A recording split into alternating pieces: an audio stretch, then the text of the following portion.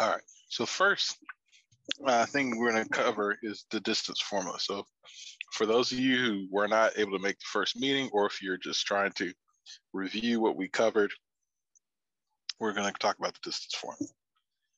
So we got this first problem. The first problem is we're trying to figure out what's the distance between these 2 points, point 1, which is 1, 3, and point 2, which is 5, 6.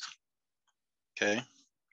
And so as kind of the diagram is written, we can draw, kind of visualize the distance here. So I've got point 1, 3, so 1, 1, 1, 2, 3. So we got 0.13 there. And then we've got 0.56. So that's 1, 2, 3. So this is 1, this is 1, 2, 3, 1, 2, 3, 4, 5. In the x direction, 1, 2, 3 more. So this is 6 in the y direction. Let's see. Just kind of here, just eyeballing it. So this is our point 1. This is our point 2. And we're trying to find the distance between the two. All right, so we're trying to find this right here. Now to do that, there's a few ways we can do it. The first way we can do is we can create this right triangle. All right. The reason why we would want to create a right triangle is because right triangles have this wonderful theorem. So what could we do? We could look at the x values. Okay. So we could look at the difference of the x values, 1 and 5. We could create something. So this would be the distance between my two x values. Okay. And then I could look at the distance between my two y values. That would be 3 and 6. So 3 and 6, and that would be something like this. Not perfect, but you get the idea. And we can say, okay, well, how far apart is 3 and 6? Well, 3 and 6, they're going to be 3 apart. And 1 and 5, they're going to be 4 apart. So now I've got this right triangle. And now that I have this right triangle, what I can do is I can say, okay, well, to find D, I can just use Pythagorean theorem. So remember, Pythagorean theorem, a squared plus b squared is equal to c squared. So to find D, I could just do 3 squared plus 4 squared equals d squared. 3 squared is 9, 4 squared is 16, and d squared is just d squared.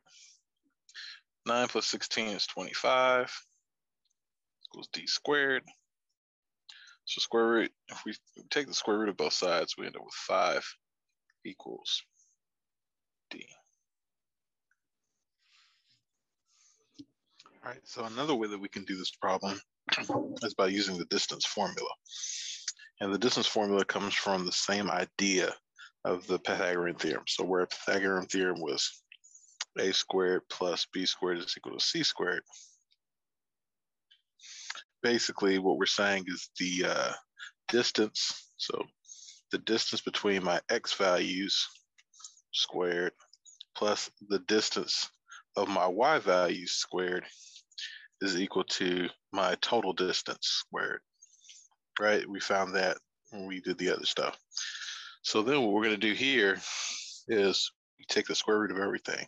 So you got the square root of the distance of my x values squared plus the distance of my y value squared. It's just the distance. All right. So in this case, if I want to figure out what the distance between my x values is, I can say, hey, 1 and 5, how far apart are they? 4. So we'd say, okay, the distance between my x values is 4, so you do 4 squared. And then the distance between my y values is going to be 3 and 6. So that's just 3. So 3 squared. And you would, finish the problem, square root 16 plus 9 is square root of 25.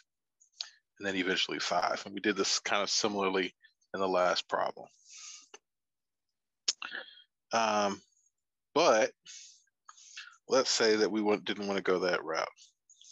So let's say instead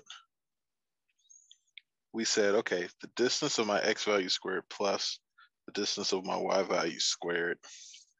What I could really say is this is just my second x value minus the first squared plus the second y value minus the first squared.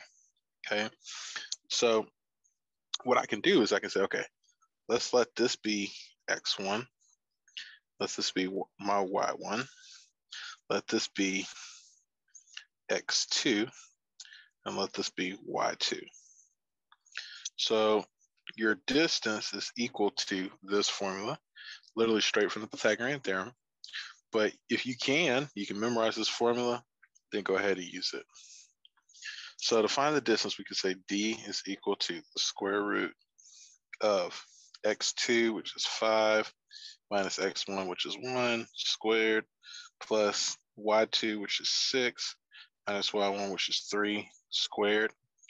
So then that gives you the square root of, 4 squared plus 3 squared, which gives you the square root of 16 plus 9, which is root 25, which is 5. So literally plugging and chugging, that's it.